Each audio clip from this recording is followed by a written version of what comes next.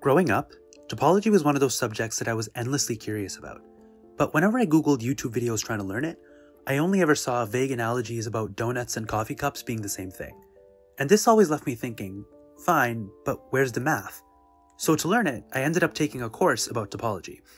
I was expecting to learn all these beautiful geometric formulations and concepts, but boy was I disappointed. It was just a bunch of real analysis jargon.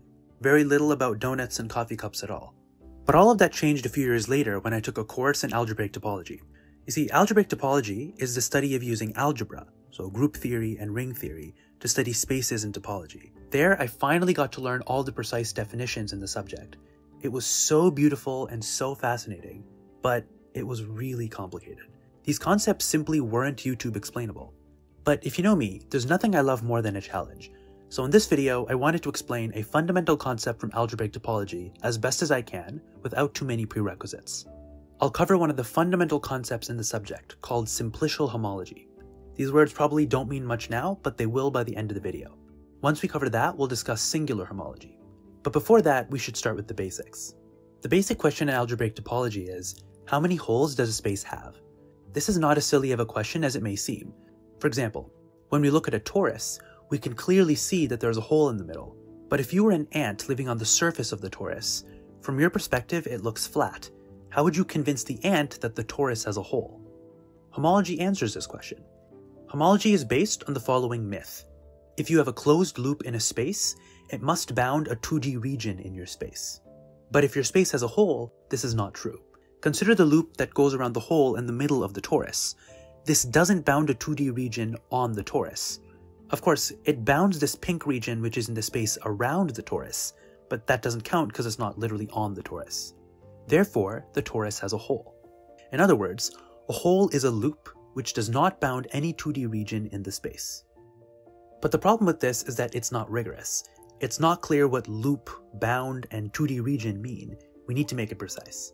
To do this, we need to look at our spaces differently. We're going to break them into pieces called cells. Just like how in biology, cells are the smallest and simplest pieces. They're the building blocks of all organisms.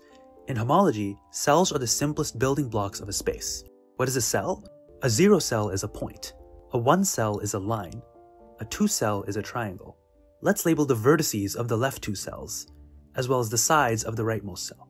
We need these cells to have orientations, which we denote by arrows. For example, we think of this 1 cell as starting at the left point and ending at the right point. An orientation for a 2 cell is a choice of arrow either going clockwise or counterclockwise, along with arrows for all the sides. Using these arrows, we can define the boundary of a cell. For example, the boundary of this 1 cell is the endpoint minus the start point, b minus a. For the 2 cell, we travel along the rotating arrow. If the orientation of that 1 cell goes in the same direction as the orientation of the 2 cell, we give it a plus sign. If it goes in the opposite direction, we give it a minus sign. So the boundary of the 2 cell is x plus y plus z. And the boundary of a 0 cell is always 0 by convention. Now what if we flip the orientation of the 1 cell? The boundary is now a minus b. What if we flip the orientation of the side z in the 2 cell? The boundary is now x plus y minus z. How does this relate to holes? Recall that a hole is measured by a loop which does not bound any 2D region in the space. We can now rephrase this in terms of cells. Well, what is a loop?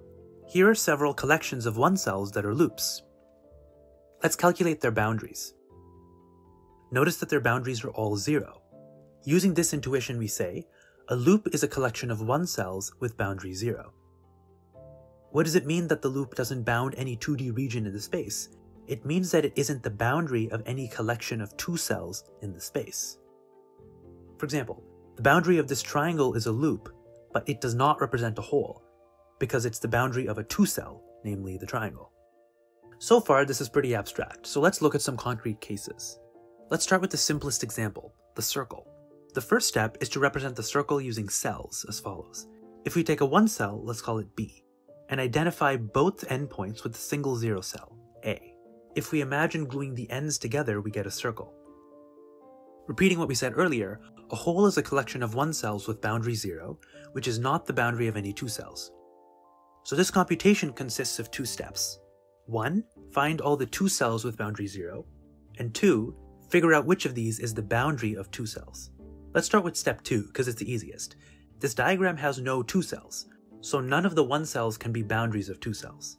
For step 1, let's start by calculating the boundary of the 1 cell B. It's the start point minus the end point, A minus A, which is 0. So B has boundary 0. By the way, this del is the notation that's used for boundary. But what if you go around the circle twice? This is the loop 2B. The boundary of 2B is twice the boundary of B, which is 0, because the boundary is linear. So 2B satisfies the first criterion. You can also go around the circle in the reverse direction. This is the loop minus B. Its boundary is -1 times the boundary of B, which is 0. So minus B also satisfies the first criterion. Now consider the loop n times B, where n is any integer. For the same reason, this loop also has boundary 0.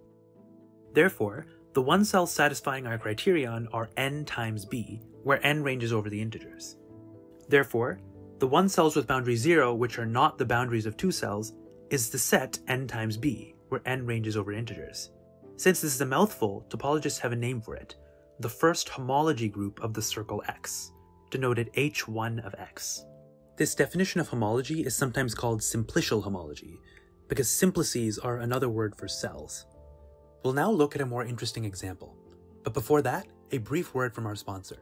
This video is sponsored by Incogni. In today's day and age, our personal information is easier than ever to find online. Our data is constantly collected and sold by brokers, often without our knowledge, and that's why it's crucial to remove your info from these lists. That's where Incogni comes in. Incogni scans data broker databases for your personal information and submits removal requests when records are found. This lowers your risk in the event of a data breach. And they don't just do this once either. They'll rescan and resend fresh waves of removal requests to data brokers and people search sites. This will help your level of protection improve over time. Use the code ALEPH at the link in the description and get 60% off of an annual plan. So far, we've studied the homology of the circle, but things are slightly more complicated when we look at higher dimensional spaces, like the torus. This is the surface of a donut with the insides not filled in. First, we need to describe the torus as a collection of cells. Take a rectangle and label the sides as follows. First, glue along the side A. You get a cylinder. Then glue along the side B. You get a torus. Notice that all 4 vertices of the rectangle, which I'm calling V and coloring green, become the same point on the torus. They first become these 2 points on the cylinder, and then they become this 1 point on the torus. But remember that 2 cells are triangles, but what we have here is a rectangle. However, if we add one extra 1 cell here, call it C, then the rectangle is now divided into 2 cells. We can call them U and L for upper and lower, and give them some orientation. To calculate the homology, let's first find the 1 cells with boundary 0, the loops. The cells A, B, C all have boundary 0. So the 1 cells of boundary 0 are all the integer linear combinations of A, B, C. Let's now find the 1 cells which are boundaries of 2 cells. The 2 cells are U and V. The boundary of U is C minus A plus B. The boundary of V is C minus A plus B. So this is equal to all the integer multiples of C minus A plus B. The first homology group of X is this modulo this. This equals the set of all integer multiples of A and B. Therefore, H1 of X is isomorphic to 2 copies of the integers as a group. This reflects the fact that the torus has 2 holes, which I'm drawing here in blue. Again, this definition of homology is sometimes called simplicial homology because simplices are another word for cells. Given these examples, we can define homology in general. First, we can take our definitions of cells and make them work in any dimension. Let's define them precisely. For a 1 cell, consider the real number line. Take the origin, 0, and the number 1. Fill in the points between them. That line is a 1 cell. For a 2 cell, consider R2. We take the origin and the 2 basis vectors. Then fill in the triangle determined by these 3 points. That shape is a 2 cell. Now for a 3 cell, consider R3. We take 4 points in 3-dimensional space, the origin and the 3 basis vectors. Then fill in the volume and we get a 3 cell. Notice that this is a tetrahedron with the inside filled in. To make a 4 cell, we can continue the pattern, even though we can't visualize it. We take the origin and 4 basis vectors in R4. Then we fill in the 4-dimensional volume. Precisely, you take the convex hull of those points, if you're familiar with that term. In general, for an n cell, we take the origin and n basis vectors in Rn, then we fill in the n-dimensional volume determined by those points. What is a hole? Well, we saw before that a hole is a collection of 1 cells with boundary 0, which is not the boundary of 2 cells. We might want to call this a one-dimensional hole. And the set of all of these is H1 of X, which we called the first homology group. In general, an n-dimensional hole is a collection of n cells with boundary 0, which is not the boundary of n plus 1 cells. The set of all of these is Hn of X, which we call the nth homology group. But what do we mean by a higher dimensional hole? For example, consider the torus, triangulated as before. Let's calculate H2 of X, which counts the number of 2-dimensional holes. This is the space of 2 cells with boundary 0, modulo those which are boundaries of 3 cells. There are no 3 cells, so this thing is 0. What are the 2 cells with boundary 0? We calculated the boundaries of U and L already. We can see that U minus L has boundary 0, so this is the set of all integer multiples of U minus L. Therefore, we've calculated H2 of X. It's isomorphic to 1 copy of the integers. This means that the hollow torus has 1 2-dimensional hole. This 2-dimensional hole is the volume inside the torus. But now we run into an issue. Consider the circle. Earlier, we represented our circle like this. But we can easily represent it in another way, say like this. What's the homology now? We see that the 1 cells with boundary 0 are x plus y and any integer multiple of this. There are no 2 cells. So the homology is still 1 copy of the integers, just like last time. But even more, in both cases, the generator of H1 is still representing the same thing, a loop that goes around the circle once. Here's a miracle. The homology groups of a space do not depend on how we choose to represent the space using cells. This is a highly non-obvious theorem. These are genuinely different ways to represent the space, and they give you a genuinely different set of calculations, but when you take homology, you get the same answer. Okay, so this is fine and good, but the definition of homology is quite clunky. You have to pick a triangulation, calculate the homology, and then show that the result is independent of the triangulation you chose. Ideally, we'd like a more intrinsic definition of homology that doesn't require us to make any choices. To do this, people came up with a more abstract formulation of homology called singular homology. But this is really weird when you first see it, so bear with me for a moment. Suppose you have a space X, and you have a map sigma from an n cell to X. The image of this map you can think of as a cell drawn on the surface of X. If you have 2 such maps, say sigma 1 and sigma 2, we can consider formal integer linear combinations of them, like 5 times sigma 1 minus 6 times sigma 2. And any such linear combination of maps we're going to call an n-chain. We now consider the set of all n-chains on X. This is a huge infinite set. Quotient this out by the chains which are boundaries of n plus 1 dimensional chains, denoted Hn sing of X. This is called the nth singular homology of X. Now, this is very abstract. We have to consider all possible n-chains and all possible boundaries. It should be clear that this is completely infeasible for hands-on calculation.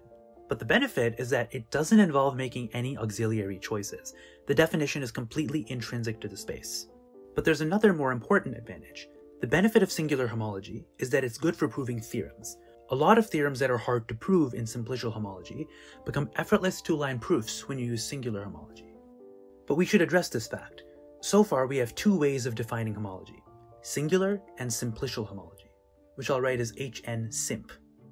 A priori, they have nothing to do with each other, but it turns out, and this is by no means an obvious theorem, that they are in fact isomorphic. So the moral is, if you have to compute, use simplicial homology. But if you have to prove abstract theorems, use singular homology.